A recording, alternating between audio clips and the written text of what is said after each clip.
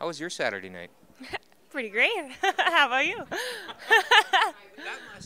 I mean, regardless of what plays out for the rest of the week here, that the memory of tonight's probably going to stay with you for an awful long time. Oh, definitely. Yeah, your first game in the Scotties. I mean, who's going to forget that? I'm so glad that we all played so well and had a really great start to the week. Did you feel any kind of pressure? I mean, obviously you're playing with one of the greatest teams of all time. I mean, do you feel a certain pressure that you have to rise to that level, or was that even on your mind? I mean, a little bit, but they don't expect me to replace Caitlin. They just want me to play well, and they've made me feel so comfortable on the team that the transition has been really easy. So I'm loving it out there with them. Oh, yeah. I mean, they're a well-oiled machine. Like, they just know each other so well. They know their throws so well, and they make a lot of shots. So it's really great to watch and be a part of. Well, and that's the coolest thing tonight was obviously you're an integral part of it, 98%. You felt very comfortable, clearly. Yeah, I felt great out there and had a couple nerves early, but settled those as soon as I was able to make that first shot. You look very, very comfortable out there, which shouldn't be a surprise. Obviously, this is an atmosphere you're very familiar with and comfortable in. Yeah, I love Merck's Ice. We seem to be in the zone there, and it's just always so nice coming out on such perfect conditions and just being able to play the game.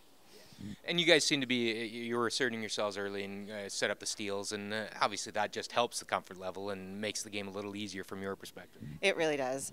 We got a bit of a lead early, which gives you a little bit of a comfort zone, but, it's a long 10-end game, so you're never really quite, comfortable with just a 3-point lead, but right. We were able to add to it in the end there and happy with our performance. Missing out last year and having to watch it on TV, not the greatest experience at all either. I imagine it makes you even hungrier coming into this year. It does. It's always a hard event to watch, when you've put your blood, sweat, and tears into trying to qualify for it. So we're happy to be here rather than sitting on our couches. and with the new format, obviously, there is a little bit more of a premium on getting out to a fast start and establishing some early momentum. It's true. When we looked at our schedule going in, we said we have to get out to a strong start. We have a pretty difficult draw in the beginning, or so we thought, and so we figured if we get out to a strong start, then we're going to have a little better chance to get to that championship pool. You guys are really raising your game in prime time here. 2 nights, 2 victories. You must be very pleased. Yeah, we're very pleased. We weren't quite as sharp today as we were last night, so we definitely want to get back up there, but there's always room for improvement, so that's good.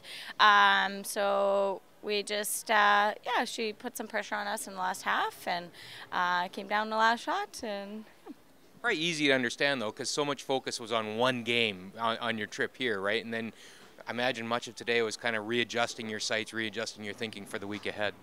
Yeah, for sure. Last night's game was a big game, and we were all pretty tired after that one. So to come out here and get a first W in the round robin is good. So. Right. And what did you like what your team did tonight? It was good. They kept their composure, and it was good. We made the key shots when we needed to. Yeah, for sure. That's a great way to end a game, is making that cold draw to the forefoot. So that must have been a very surreal experience. You've worn Yukon all your life, and here you're playing against them. Just describe what it was like just playing against those girls who you know so very well. It was definitely strange.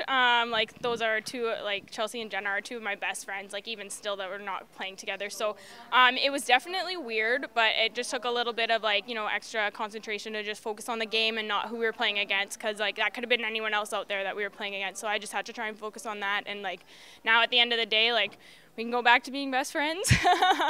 Having said that, when you saw it as the first game at the freaking Scotties, there must have been are you freaking kidding me? Yeah, a little bit, but then I talked to them on the phone the other day, and we were really happy that we had to play each other first, because now we just get that out of the way. We don't it's not kind of looming, we're not worried about that coming up later in the week, and we can just focus on being friends. So you've played Carrie an awful lot. You've seen her an awful lot over the years. Now that you're on the inside of the team, I imagine you've got a new appreciation for her. Just obviously, she's a terrific skip and a terrific teammate. Yeah, obviously, for sure. Like, there's no reason that I would have switched to play with her if I didn't respect her. And I've already learned so much from her. She has so much experience, and I just felt like I fit into the team so well, and they've just been so welcoming to me. So, yeah, it's just been really nice. And I suppose you guys come here with some expectations too. Obviously, Carrie had a great run last year in St. Catharines, and I know you'd like to take it to another level here with her. Oh yeah, for sure. Like they really have focused a lot on like how well they did last year, and they really do want to improve. And I feel like we have a good combination of girls to have a strong team. Like now we just have to put the shots together and win some games and kind of see what happens. But yeah. Good start. Yes. First thing's out of the way. First game's out of the way.